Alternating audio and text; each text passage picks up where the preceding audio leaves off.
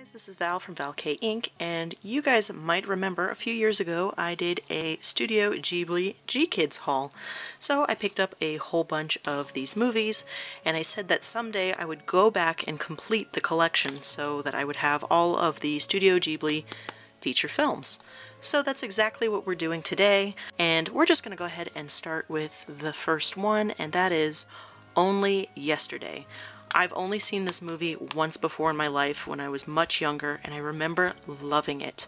So I was really excited when this one came in. I actually got it off Amazon, and it's a little bit messed up. I don't know what that's about.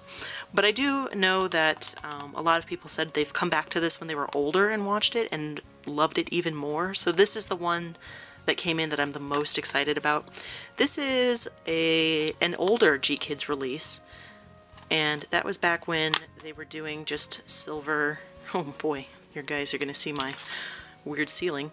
That's when they were doing these silver discs and no reverse covers. This is an older release, and I think some of the first prints did get a slipcover, but later ones didn't, so quite a few of these don't have the slipcover. It's not a big deal.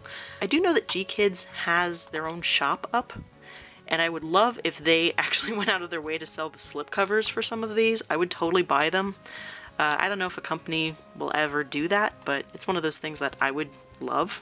So that's Only Yesterday. This was done in 1991. My weird stickers are back. You're welcome. Me being a weird collector, because I like to keep these in order. So this is about a woman that is flipping back and forth between who she is now and what she was dreaming of when she was a girl, and she's trying to come to terms with, you know, is she living the life the way she wanted? I think that's it. This is Isao Takahata. I really like him as a director, so yeah, that's Only Yesterday. Next is one that I've never seen before. I thought for some reason this was a TV movie. Maybe I'm wrong. I don't actually know. This is Ocean Waves, and this is from Tomomi Mochizuki, I think is how that's pronounced. I might be wrong. This is Ocean Waves. I actually don't know anything about this. This is a complete blind buy for me, and this is why I'm doing this. I want all the Studio Ghibli stuff. This is Studio Ghibli. There's this cute little short about like working at Studio Ghibli that's included in this release. This is another one where if you bought one of the earlier ones, there was a slipcover.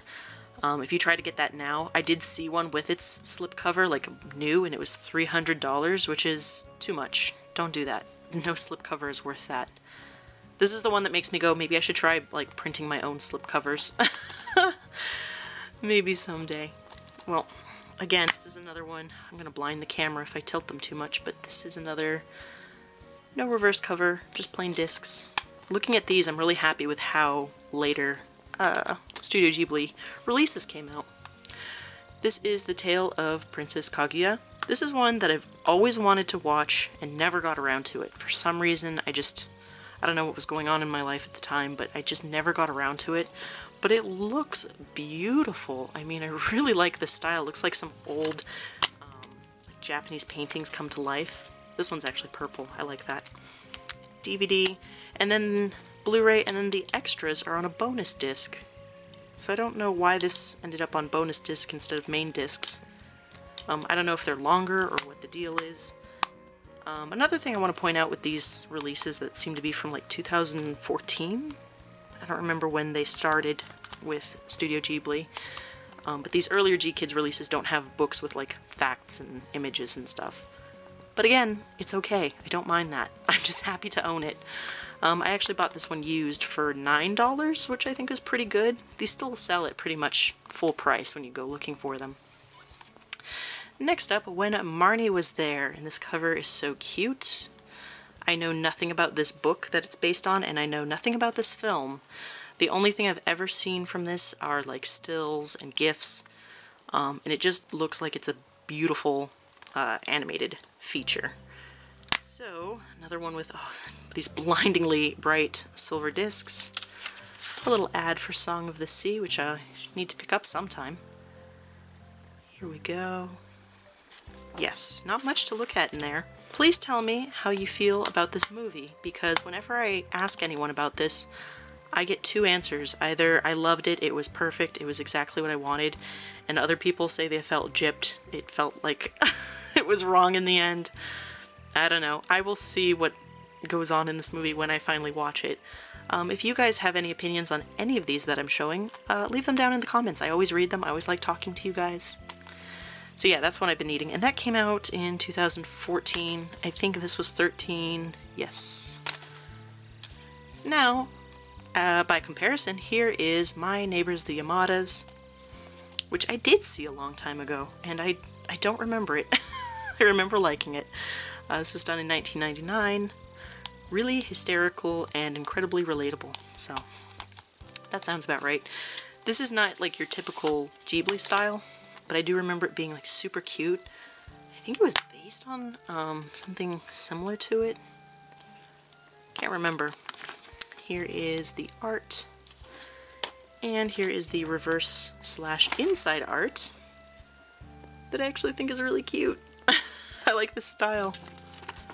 Of course, you guys know I would like this style because I like stuff, you know, like old Tezuka stuff and Osamatsu-kun and all that older stuff. But yeah, I think Dylan actually got this one before I did. The colors look fun in this. I don't know, I just really like this kind of stuff. They're so cute. So yeah, I need to read this and, you know, actually sit down and watch it again, because I literally... It's strange how some things I remember really well when I watch them, and then other things, I don't know, it's like they don't leave enough of an impact, or it's just been too long and I forget. But yeah, really excited to finally have that in the collection. A lot of these are ones that like, oh, I need to watch that. Next up, Tales from Earthsea, which I hear is a really fantastic book. I remember when this was coming out and Goro Miyazaki, everyone was like really had eyes on him about what he was going to do in the future. I have not seen this one, and it's strange because sometimes, like looking online, people say this is their least favorite Ghibli, and then other times I'll look at reviews and it's actually one of their favorites. So this is another one where it can probably go either way. Here is the DVD and Blu-ray. And I think the art, this reverse art's cool. I like this. It kind of reminds me of the reverse art that they did with Kiki's Delivery Service with the painting. But this is like a mosaic. Yes, if you have a film about dragons, put a giant dragon on it. Yes, I agree. This is a good choice. So this also comes with its own little book, which I haven't even flipped through yet. I think I also got this used. It was also like $9. I love when they have this big background art like this. I love movies that, you know, have stuff like this. It just, it looks so cool. I know nothing about this film. It's giving me like a Nausicaa feel though. I don't know, I have a feeling I'll watch this and really like it. That's generally how it goes. People will tell me that they don't like it, but I'm like, I like it though. And this movie was done in 2006. So the very last thing that I actually bought in store is The Wind Rises. And of course, if you ever saw Never-Ending Man, the documentary, it's about Miyazaki specifically working on The Wind Rises. Part of me feels like I should get the documentaries, and then part of me is like, I could take it or leave it. I don't know. If I ever see them for a good price, I'll probably pick them up. This film looks beautiful. It looks very Miyazaki with all the blue skies and plains and all of the flowy dresses. It feels so much like him. This gives me Porco Rosso vibes. But I'm sure the story is very different from what I did see. Here is the booklet. This is another one that will probably make me cry. Here's some of the art in the book.